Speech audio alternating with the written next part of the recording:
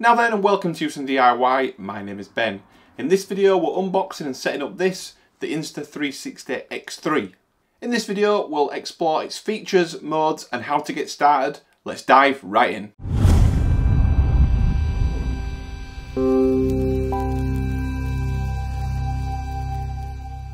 Okay, first of all let's jump in and do an unboxing of the camera itself and see what we get inside the box. Wrapped in cellophane.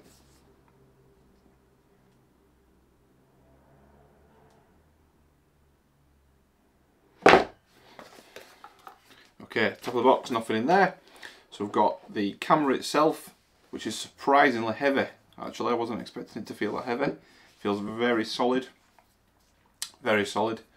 Pop that there in front of the camera. So in the box we've got what looks like an accessories box. It's got this accessories box. Let's see what we get inside.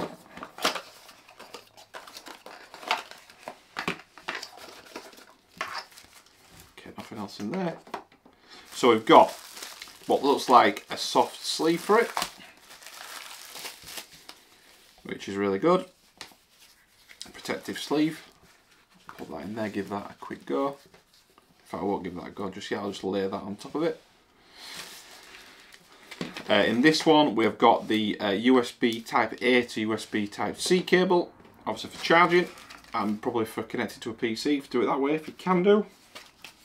Then we've got a number of user manuals, quick start guide, waterproofing, what to know, safety guidelines, a couple of stickers, which is always great, a couple of stickers there, which is a nice touch, and then it looks like a cleaning cloth inside there. Let me just have a quick look. Yep, cleaning cloth, obviously clean those lenses. So that's everything there that we get inside the box, nothing else, nothing more, exactly what you need to get started. So I think what we'll do is we will plug in the camera just to charge it, because it probably needs charging to start with, and then we'll have a bit of a closer look at things. Okay, the camera's charging, so we've got it charging here, plugged in with the red light that's come on with it charging.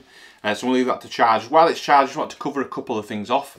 Just what the first thing, why we've got this camera. We've got it for recording on the channel, so doing different things on the channel. Sometimes it's quite difficult when you're recording on your own to get the perfect shot. And with the 360 cam, you can obviously record and then you can frame afterwards in terms of getting your footage sorted afterwards. That were really quite an attractive thing for me personally for the filming. But also we've got a few trips coming up this year. So we've got a couple of holidays away with the family. And I just thought this would be great to capture some awesome footage on there.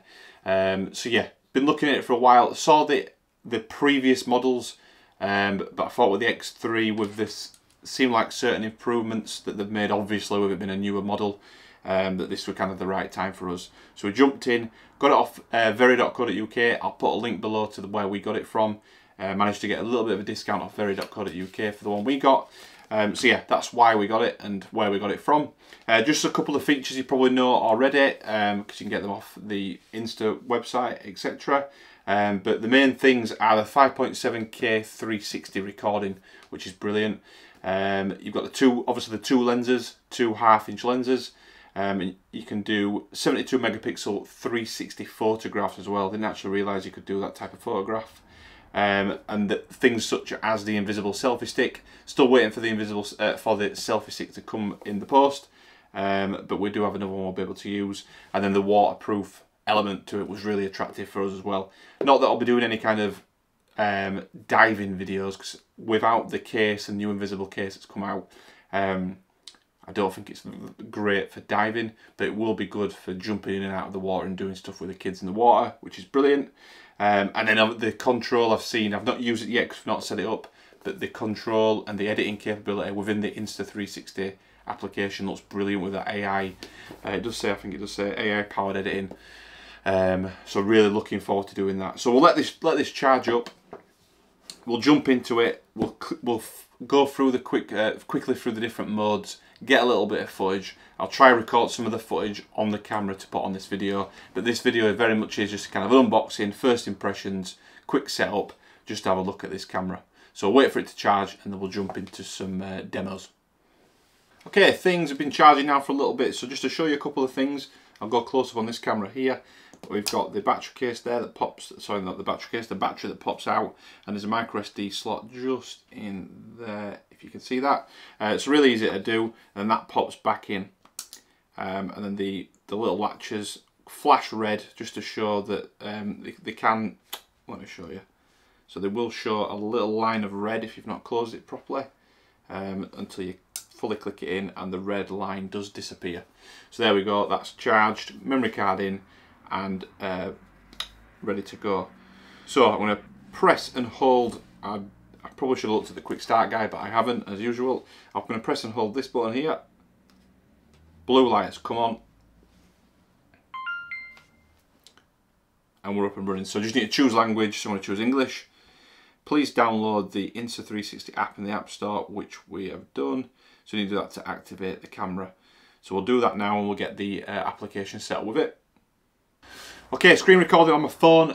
So we're just going to go into here, and we have downloaded the Insta360 app, so let me just show you. So we'll go into Insta360, open up the application. Agree to this. We need the permission switching on, which will allow the location and allow notifications. All seems steady away. So it's loading now. I have an Insta360 camera, yes. Allow.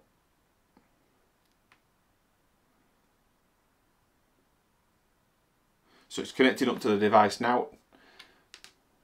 Connected to the app, connect to the Insta360 app to control your camera. So I'm going to click on the blue tick.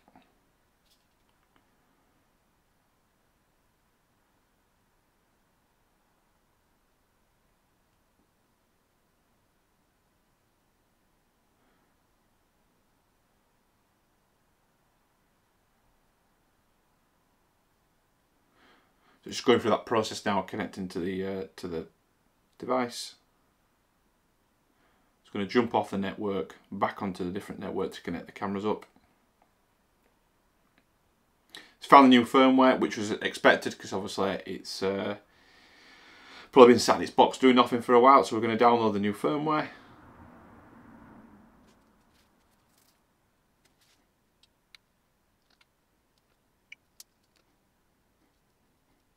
Okay, so firmware has been downloaded. It's now just upgrading on the device. So there's the percentage going up there on the device, and it's doing the same on the phone.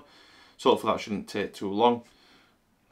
Okay, we're all connected up there now on the phone app to the camera. Got to just go. It's quite intuitive. Step through the steps. It pops up asking you to connect. You've got to register with your email address and a password. It sends you a verification code. Enter the verification code and you're all good to go. So at the moment I've got my phone screen share here. You can control the actual camera from your phone. So I've got it on this just standard 360 mode, and you can see I can rotate there around on the camera. So the camera's obviously right in front of me here. So I can rotate that round live to see what's going on.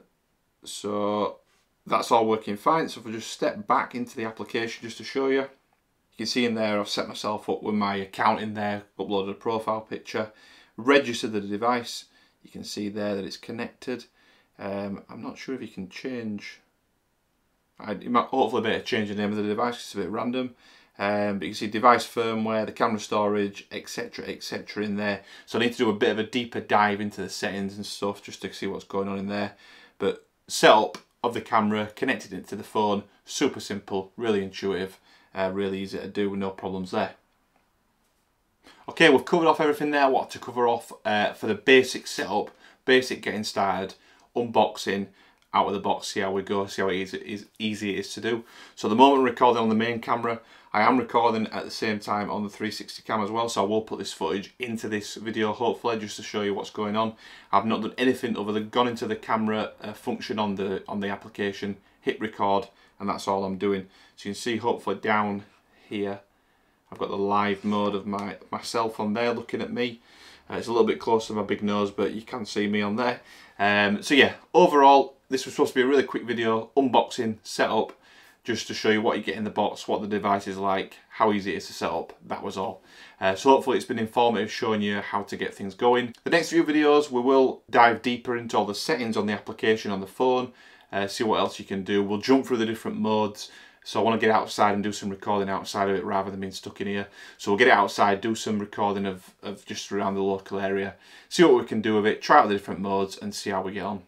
Hopefully the video's been informative, hopefully you've liked it. If you have so, give it a thumbs up, give it a like. If not for any reason, give it a thumbs down, give it a dislike. Let me know in the comment section why.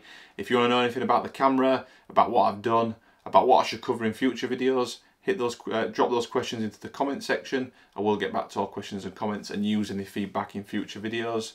If you want to follow the Huson DIY journey along for more videos on this specific device, but other product reviews, other DIY projects, baking, cooking, air frying and more, hit that subscribe button and we'll see you on the next one.